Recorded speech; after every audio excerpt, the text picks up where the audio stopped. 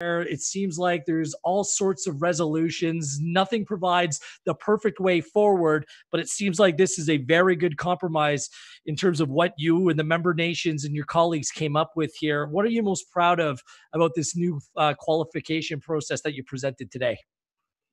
Well, I think it gives direct access to our members to the final round. I think when we had the previous format, it was done for the right reasons because traditionally we had, 29 nations watching 6 nations in a hex for 2.5 years. Uh, but which is why we came up with a previous format. But this format now, I think, is realistic to now. We've lost almost a year of football. We're going to have a condensed calendar leading up to Qatar. We have other competitions like our Nations League Final Four, our Gold Cup, our Nations League 2.0, which now will start also in 22. So, we're going to have a lot of football. So we didn't want to burden our member associations, both from a financial standpoint and even a sporting standpoint, by going into what we called in the previous version, sort of repechage or whatever that was. So this gives it a better balance. It honors the 5 countries that were mathematically already over the line. And so they'll be waiting in the final round, but it gives these 30 countries a shot at 3 spots in the final round. And, like in any competition, you have 30. Not all 30 are going to have a realistic chance at the 3 spots, but they all will play a guaranteed amount of games, which is 4. Some will play a few more. And then the ones that fancy themselves, they're going to look at it and say, "Man, I got a real shot. In fact, I might be fancy myself as one of the favorites to be one of those 3." Once you get in the final round, well, then we all know it doesn't matter what final round it is. It's going to be a lot. It's going to be 14 battles, right? How difficult was it coming up with this new process to really satiate, and bring aboard every member nation to be as happy as possible with the outcome? Yeah, listen, it wasn't easy. You have to balance many, many things. You have to balance the sporting aspect. You also have to balance the economics realities of our region, but also the economics of the ecosystem, because many of the member associations, their only form of funding outside of FIFA CONCACAF is through their media rights deals that they have for World Cup qualifying. And if we would have compromised the system to a degree that would have compromised those contracts, you're talking about a significant amount of money for the majority of our members. And that wasn't, we felt, a smart thing to do, which is why we kept the final round as sort of almost like a league format where you're home and away against everybody. We just expanded it to give people more chances. So all of this was taken into consideration, plus knowing that we had other competitions to try to squeeze into one calendar. What's exciting for me is the worry, because we've lost almost a calendar year, Victor, with this global pandemic, that there was going to be fewer games. Now it seems like there's actually going to be more games. How difficult was it to chart out this potential path, at least on paper, what we're going to be experiencing here over the next 2 years? Well, there'll be more games in the World Cup qualifying format, but there'll be less in Gold Cup qualifying. So something always has to give.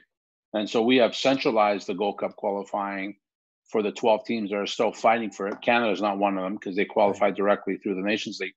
And to a centralized knockout format a week before the Gold Cup. So it'll be a preliminary round on the Gold Cup. And we've had to move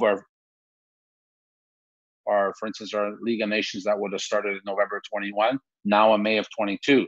So there has been sacrifices made. If you just look at World Cup qualifying in isolation, yes, you're right. It's more matches for some teams. Oh, actually, for all of them, even for the ones in the final round. But if you look at it as the entire ecosystem, there was some sacrifices that had to be made. But I think even those sacrifices were done not only for the right reasons, but I think it's improved the product, like, for instance, Gold Cup qualifying.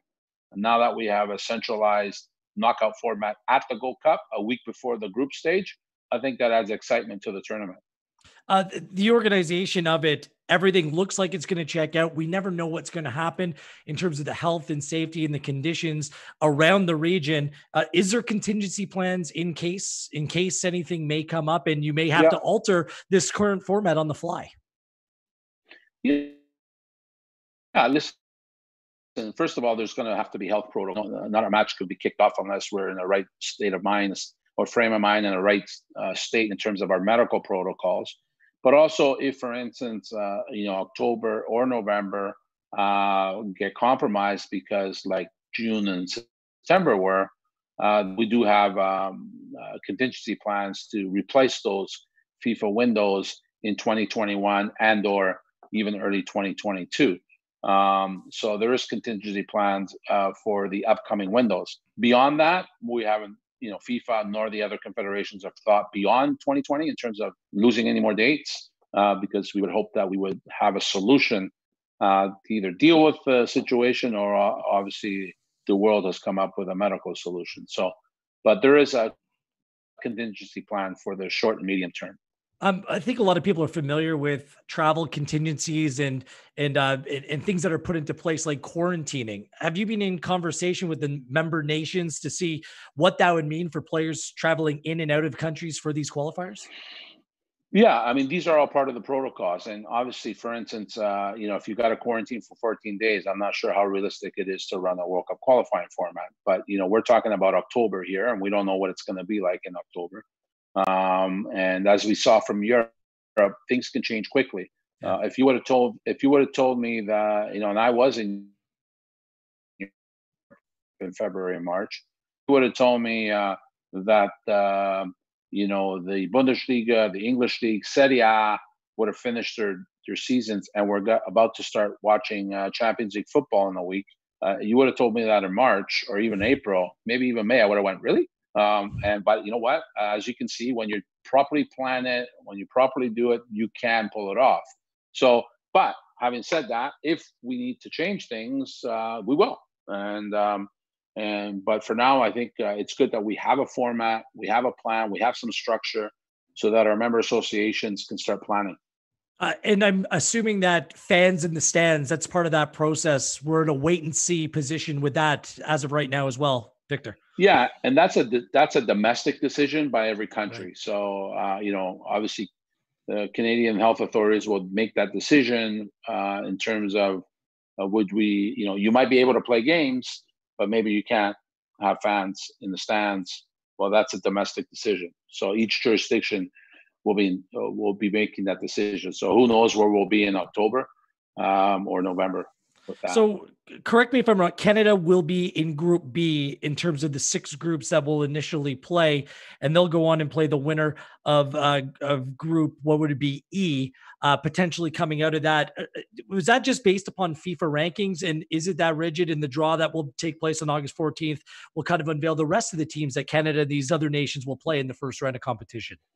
Yeah, we thought it was fair to obviously have the teams that are ranked. 1 to 5 have gone in the final round. 6 to 11 will be the heads of the group. The rest will be put in pots and then drawn out, so you really don't know who you're playing in your group. And then, and I thought we thought it was important, even from the member associations, that they knew because the draw will happen in mid-August. Everything will be drawn, which is why it has to be preset. So all the matches for October, November, the matches for March of the group winners, and even the schedule for the final round of 8 will be drawn. Mathematically, sorry, go ahead, Victor. Sorry to cut you off. I was just going to say, mathematically, it all works out. And that's why I'm assuming those 5 nations, in terms of leading the way in terms of the FIFA rankings, they get the automatic berth to the octagon. Simply put, the numbers work out. 6 groups of 5 equals 30. Was that kind of the thought process behind that?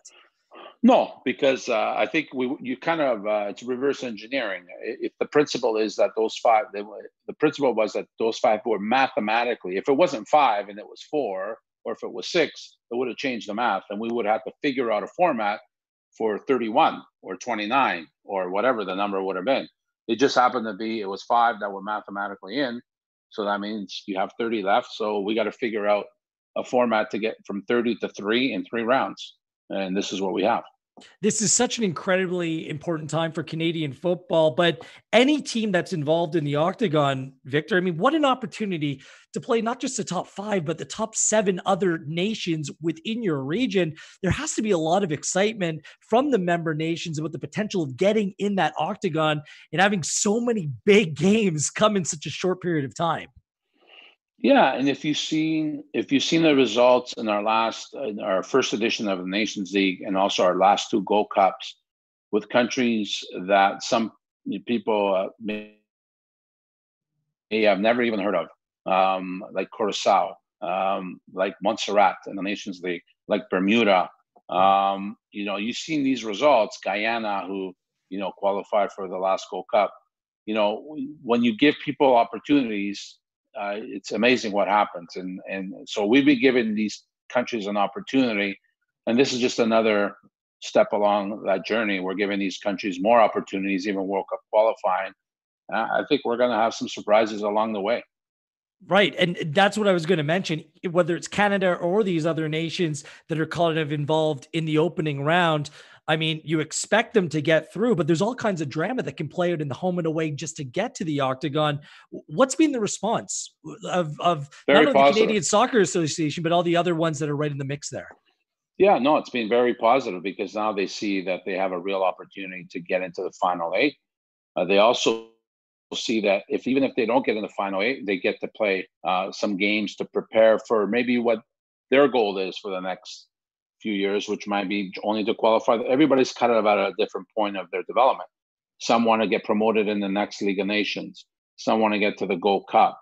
And so they see that this is part of their journey, that we might not realistically get to the final eight, but if we could play, 4 World Cup qualifying games with just Gold Cup qualifiers, it prepares us. So it's all, everybody's at a different level of preparation. Obviously, a country like Canada or any of the 6 that are heading the groups of 5, they should be fancying themselves as the ones getting, one of the 3 spots, right? Let's end on this, Victor. I mean, this is a region now with undisputed world-class talent within it. Whether you are an Alphonso Davies in Canada, Jimenez in Mexico, Pulisic in the United States, like each and every one of these countries seemingly has a superstar. I just wonder that through this difficult time, we're going to come out to basically a 2-year sprint for your federation and finding ways to capitalize, whether it's from a television audience or another perspective. Like, how excited are you the fact that these games are going to come fast and furious, and there's such an opportunity to showcase the talent and the ability that's going on in this region today? No, listen, I think it's going to be, and the great thing about for our region is, we're going to come out of the blocks here once we get the green light from our medical authorities. We're going to come out of the block, and it's going to be a bit of a sprint to the end of 22 with World Cup qualifying, Gold Cup, Nations League, and then obviously the World Cup itself at the end of 22. And then, as soon as the calendar turns to 23, then it's another sprint to us hosting the World Cup. So it's going to be a Formula One race for this region between now and I would say 2026 in terms of football, which, I'm not sure the last time a CONCACAF president could say that when when it had a plethora of football and a plethora of talent that you just named in terms of, and there's more obviously that we've had. So I think it's this is a great time for for CONCACAF in terms of, where we've been and where we're going. And I think today's another example of that. Well, I can only speak on behalf of Canadian soccer supporters. It seems like the response has been overwhelmingly positive. I'm sure that your email, your text, your WhatsApp groups have been filled with messages today, not only from Canadian fans, but fans in Curacao and Panama and Haiti and TNT, as these countries have a new lease of life in this competition. It was hard work putting this together, but more hard work is in your not so distant future. I wish you the best of luck, and thank you for taking some time today, Mr. President. Thanks, Gareth. Take care. Victor MONTAGLIANI joining us here on One Soccer. And a reminder, we are your home for World Cup qualifying in the CONCACAF region for the World Cup 2022 in Qatar, as well next summer, the 2021 Gold Cup. You can watch right here on One Soccer.